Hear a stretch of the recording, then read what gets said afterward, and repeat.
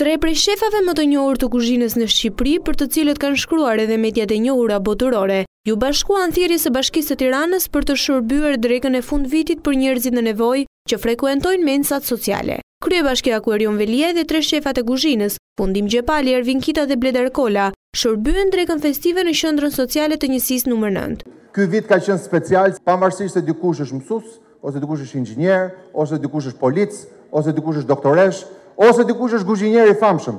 Të gjithë kanë gjetur një moment që t'japin një kontribut. Teksa e cilësoi të mrekullueshme punën që është bërë në kryeqytet nga Bashkia e Tiranës në drejtimin e kryetarit Veliaj, kuzhinieri i njohur Fundim Gjepali tha se ky qytet nuk ndryshon shumë nga qytetet e tjera të Europës. O pa dashje, o me dashje gjërat erdhën që edhe ne u bëm dëshmitarë e ndryshimit të Tiranës nëpër mediat e huaja, bashkë me punën që ka bërë Erioni, një punë të mrekullueshme që ka bërë një atmosferë në qytet që nuk ka asgjë për të